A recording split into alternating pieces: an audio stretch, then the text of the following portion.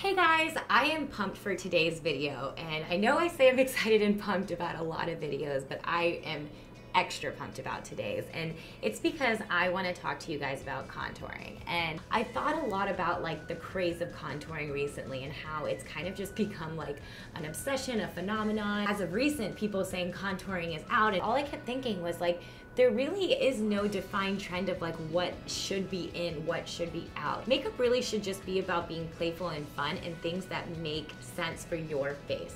So I want to show you guys how simple contouring can be, and it doesn't mean you have to have like that duck face with the intense contour line, but just sculpting your face to where it looks like it's defining your features in the right ways for you. The best part about what I want to teach you right now is that I want to show you how simple contouring can really be with products you already have at your house that you can play with, get familiar with it, and then define it and get more bold as you want. And then you can go buy all those fancy contouring products I've talked to you guys about that I love. So here's kind of like a contouring 101.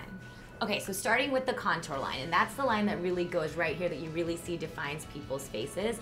It needs to be something that's a shade or two darker than your skin tone. I like to do 2 shades darker than my skin tone. So finding a bronzer, an eyeshadow, or something that you have at home. Most people have a brown eyeshadow, right? So take that and put it in the following areas.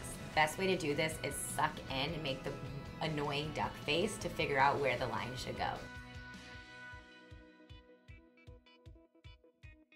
I swear by the end of the contouring you look like war paint, but it all blends together. Another place I contour, and that's because I want to make my nose look a little slimmer, is on the bridges right here.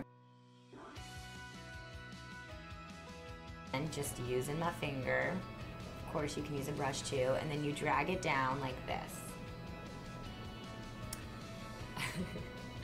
God, I look ridiculous. To make your forehead also look more a little defined, I carry it through up here.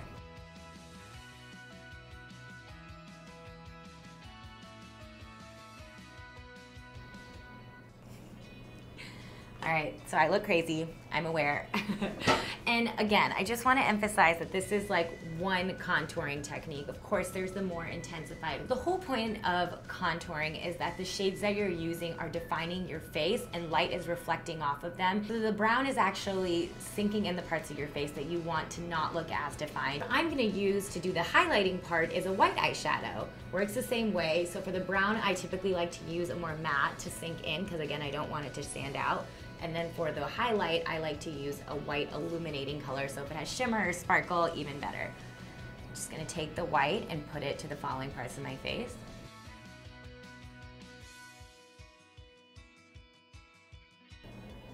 Do I look like a tiger? Because I kind of feel like a tiger.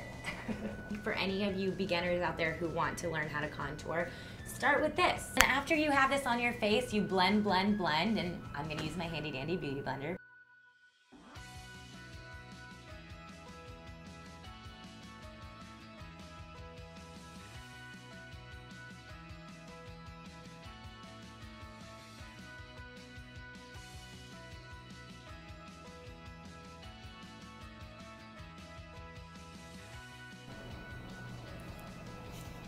That's really it when it comes to contouring. There really are simple ways that you can use things you have at home to just learn how to contour and do a more natural version of it rather than it being a super intensified way.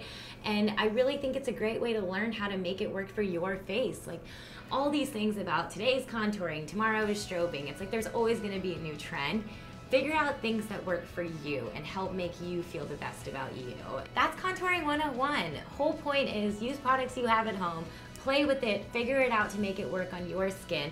Don't worry about whether people say contouring is out, strobing is in, this eyeshadow color is out, this eyeshadow color is in.